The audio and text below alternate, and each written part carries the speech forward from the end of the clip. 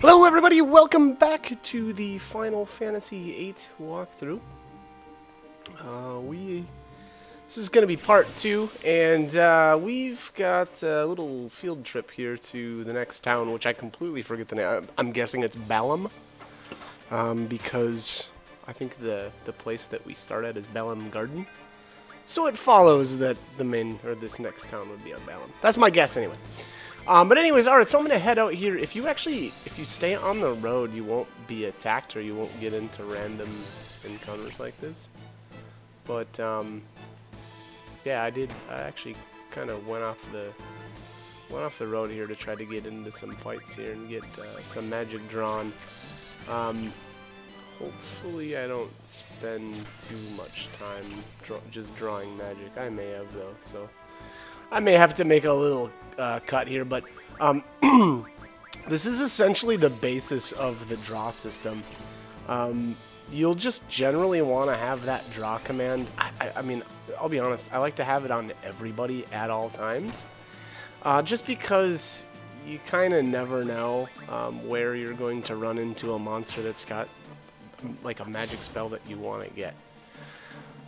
So that's kind of the big reason why I always have that draw command. I also, if you notice there, I've got the magic and item, and for kind of similar reasons. I just like to have those. I don't really typically use the actual Guardian Force command that much. Every once in a while I do, but yeah, I don't know. It just, there's something about that I didn't really like that much. So yeah, I don't know. Well, I guess we'll leave it at that. Use it if you wish. I tend to not. So there, if you noticed at the end of combat, we had, I think that was regular character experience and then AP. So the way you learn new abilities with your Guardian Forces is by amassing AP, and so that's a little bit of a different. Oh, here's a little tutorial here on the trigger. Squall can land like automatic critical hits if you use the trigger at the right time, which I don't know if we'll actually end up seeing here or not. Hopefully I will do that. But yeah. Anyways, okay, so AP. There we go. Pull the trigger there. There we go. So that was a crit. If you notice there, it does a little slash animation and then like a little bit of an explosion too. You'll get the feel for the timing. It's actually super easy. But none of the other characters have that, so you don't have to worry about trying to hit R1 for, like, you know, Quistis when she's about to connect with her whip. It doesn't do any. It's not going to do you any good. So as far as physical attacks, I would argue that Squall probably has the best, just because he's the only character that stays in your party that can constantly make use of that.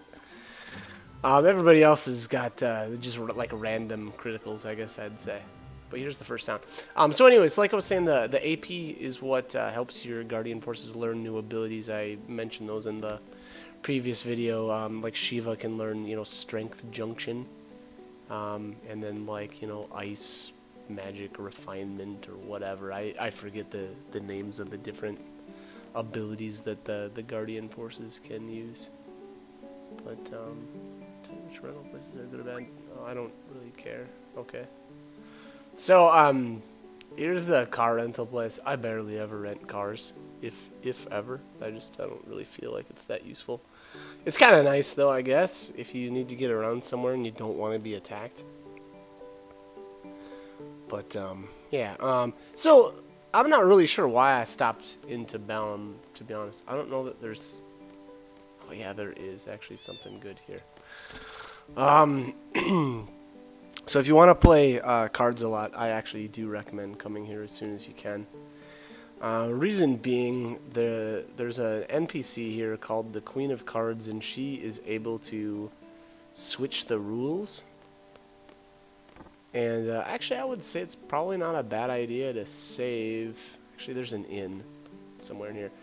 This is Zell's house. Zell is one of the characters that you'll get a little bit later. Actually, we did meet Zell there in the first episode. He was the the one that was running in the cafeteria there, so it sounded like he was gonna get busted by Cypher and his goon squad. In the corner of this room, there's a Timber Maniacs magazine, but then it says not, so I assume that means that it's not actually one. I don't know, kind of goofy. I don't really know why they put it there. Maybe to tease you, I guess. Alright, so here's a Thunder draw point. I guess I'm gonna draw on Squall. I don't think I remembered in the first episode there, but if I remember correctly, the amount of spells that you get from a draw point is based off of your magic stat, if I remember correctly. So the higher your magic stat, the more copies of you know, that spell you should be able to get. So here is the here's the queen. So here she was wanting to pass on a rule, and I didn't want her to do that, so I just pressed no. I gotta be honest, so there's a bunch of stuff to the Queen of Cards that I don't entirely remember. So, hopefully I'll... Yeah, I don't know, I feel like I should look that up again, but... I do remember, though... Okay, so one of the things that you'll want to do is... As I was saying earlier, you want to actually save your game beforehand before you kind of start monkeying around with her rules. And one of the rules that I like to pass on is all. And the reason being is that way when you actually win a card game, you get to take all of the cards that the other player has. So that rule right there was diff. So that's kind of a goofy rule. I don't really like that one that much.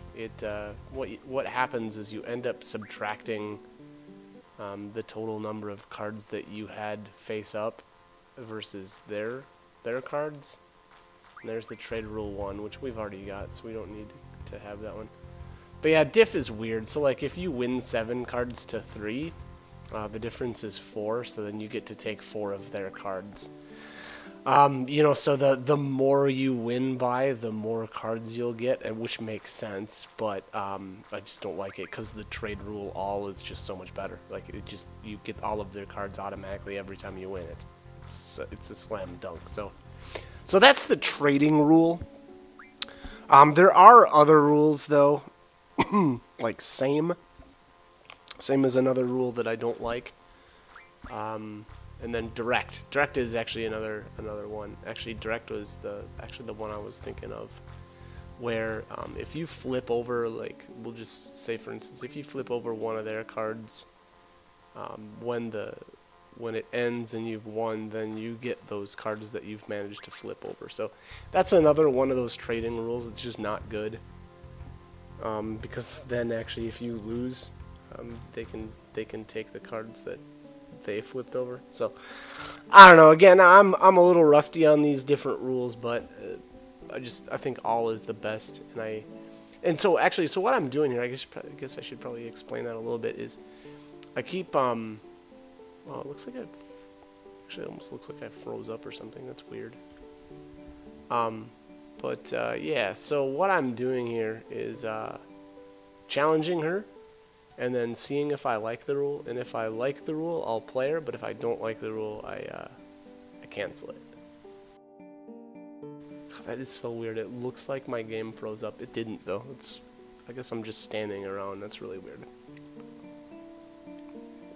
I shouldn't say it's really weird, because I do that crap all the time. Get distracted, or I have to go to the bathroom or whatever, and then I don't pause my game. Just kind of let it run.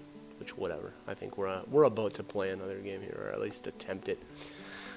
So I don't know. It's really weird for me it's weird to see me not save beforehand, because that's generally what I do when I interact with the Queen of Cards. Now, I did win. I think I won some cards earlier to hopefully make this a little bit easier, because that's the other problem. You have to play her and beat her, and And that way you can get this rule that you want to spread around. I think if you lose to her, I don't know that you can spread the rule. So that's a problem. So if you're just trying to beat her with the initial cards that you get, it's probably not a good way to go. Probably gonna end up losing and just, you know, thus wasting a bunch of time.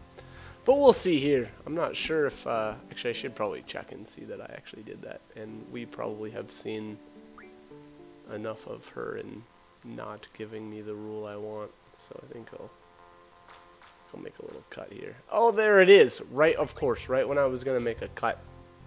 Okay, so then I didn't play her. That doesn't make sense. I should have played her right there, I think. Maybe not. I don't know. I guess I'm going to go play this guy and see if he or if she passed the rule to him. Yeah, play the game. Come on, let's go, buddy. You don't have all day. These people want to watch this walkthrough. Oh, what? He's got the direct rule. That's not right. That's in all right. Let's check again. Sometimes it's goofy too, and they'll like swap up whatever rule they want to play with. I don't know. This game's got some really goofy stuff with the random number generator. I did look up. Yeah, it's crazy. It's not a true random number generator because you can alter it. Which maybe I shouldn't even say that. Maybe I'm confusing myself with the RNG business. I don't know that there is a true RNG in any game. But anyways, and who knows, I might be just talking crazy nonsense, but this game, however, for sure you can alter it, which is, it's pretty crazy that people even figured that out. I mean it's super cool that people spent time to work that out, but this is kind of weird though that the all rule didn't spread.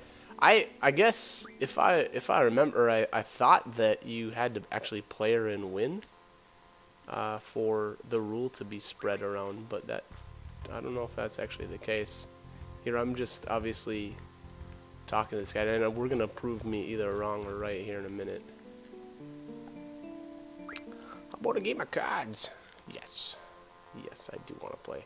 And there's a cut here in my video, so I must have figured something out one way or the other shortly. But yeah, this is the probably, I would argue, the lame point of the game, because just dealing with the Queen of Cards in general is super annoying. It's the probably one thing that I dislike the most about this game. You know, just how she decides to play and the just altering of the rules. There it is! Okay, so I was right there. That's apparently all I needed to do was to talk to her, get her to show the all rule, and then quit, and then go and talk to this other guy until he'll be willing to play with the all rule. And I think at that point it's a good idea to save. God, this is so weird. I feel like the game, it looks like the game freezes because nobody moves around. Like, the NPCs aren't doing anything on the screen, but it's fine. Anyway, so here I've got a little bit of money. I don't know if I actually ended up buying anything. Generally, I don't find items all that useful. Maybe at the beginning, potions are kind of useful, but really, I do the I do the majority of my healing and stuff with magic. You know, I just draw from enemies, store the magic, and then use said magic. So alright, we're gonna head around here. I'm not sure what I'm planning on doing. There isn't much else to do in this. I think there's a magazine or something maybe in the inn here, but I don't remember. That might be later. Might be later on that we can get that. I guess we'll see. Oh nope, I see it there on the back table. There it is. Timbamaniacs. Alright, you finished reading it. Cool. I don't remember what the Timbermaniacs magazines do anymore. I really don't. I know they've got some sort of significance. I just don't remember what they are. Alright, so we're on our way back out. I don't know really why I didn't save my game again. That seems weird. Apparently I was confident enough to not feel like I needed to. That's about it for Balam, though. That was really the only reason why I came here, was to swap up the rules, because I had planned on doing a bunch of card playing, and so that's what we'll end up doing here for the rest of this. And I think here's a cut. I didn't even bother running back to Balam Garden, or taking the footage of me running back. Yeah, there we go. So here we're back at the, whatever the board thing was called, I forget. But we're going to play some cards here. And you'll see me there. So here, if you notice there, I've got the all. And then the open rule. So I guess I should probably talk about that a little bit. The open rule means that your cards are shown face up, which I feel like is, I think that's the best one, because I think the other rules here, you play with your card, or the enemy player will play with their cards face down, and that's just a little more annoying because you're not really sure, you know, at all times what cards they've got left, unless I guess you're really paying attention or have a crazy good memory. Which I don't, so I don't. But here I think at best I'm going to manage a tie, if not a loss. This is probably going to be a loss, actually. I guess we'll see. I don't know how I'm going to be able to pull this off. Yeah, that's not great. Yeah, like at best I'm going to manage a tie here.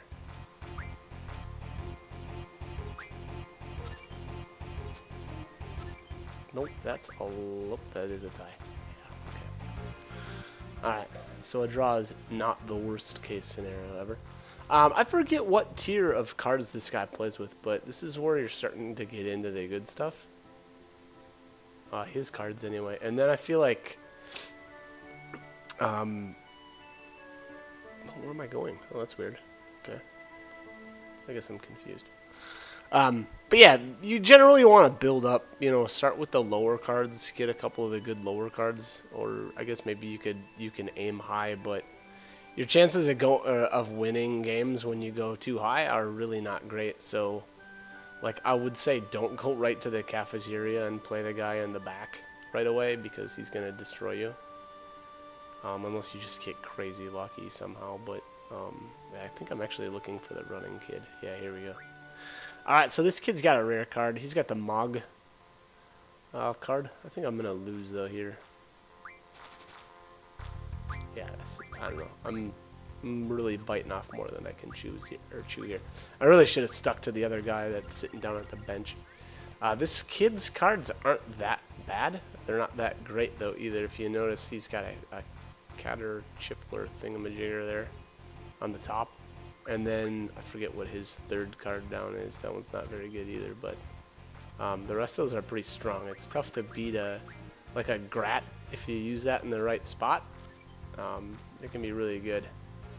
Obviously, it's got the 7 on the top there.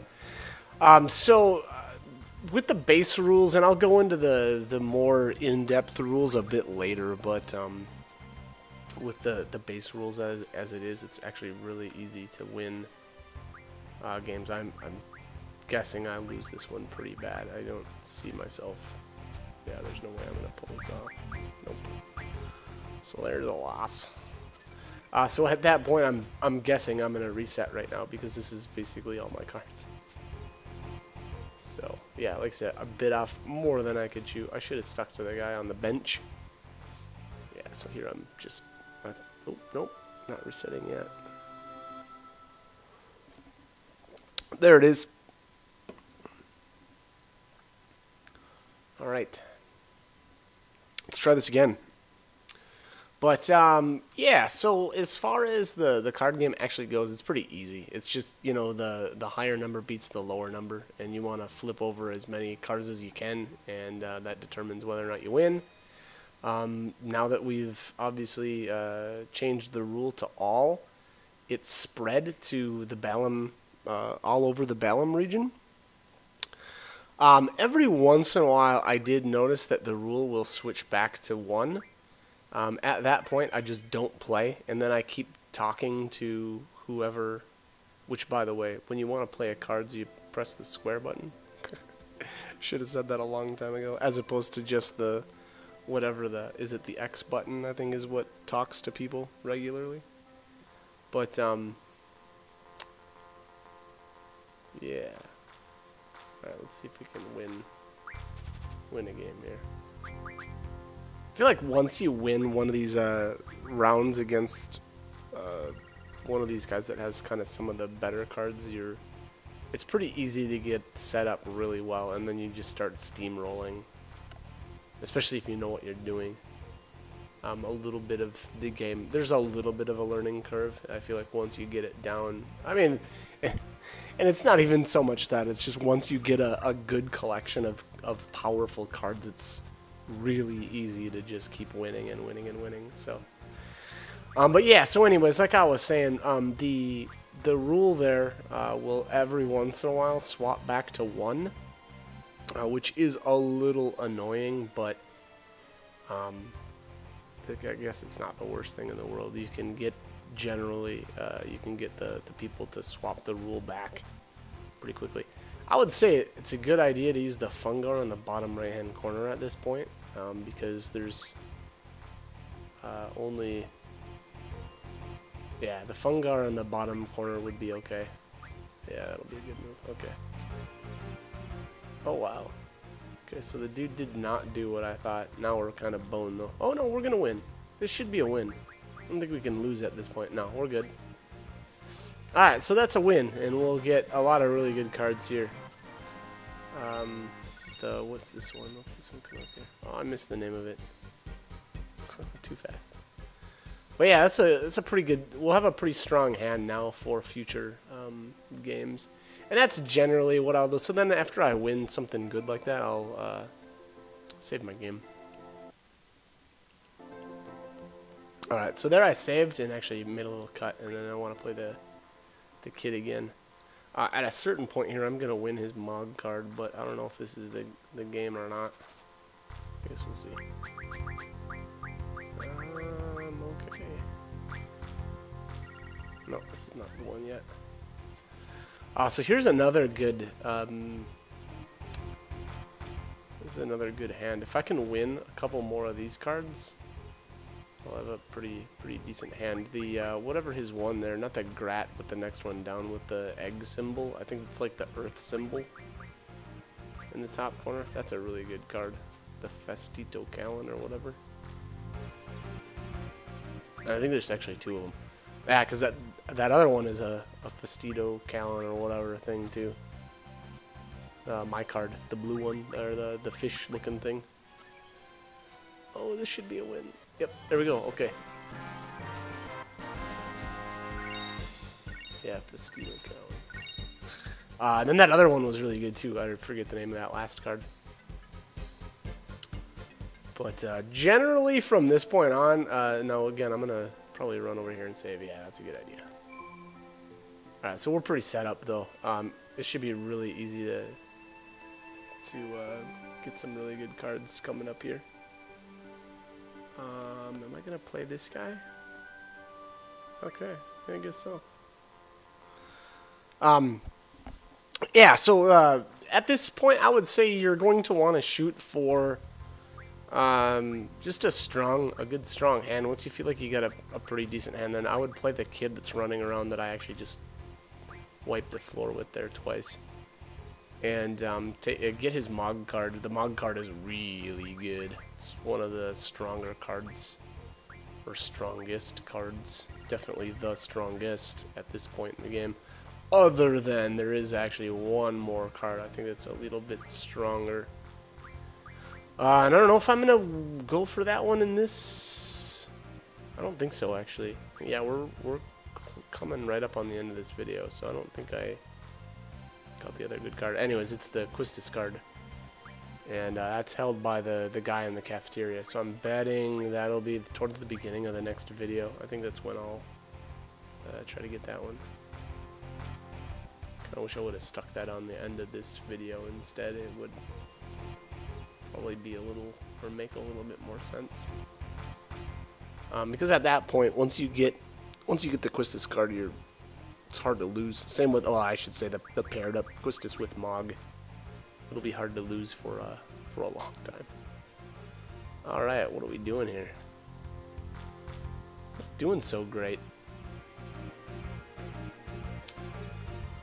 So if you notice there, so he's got like in this situation, he's got the 7 on the top. This is not a good idea. Don't go there, dude.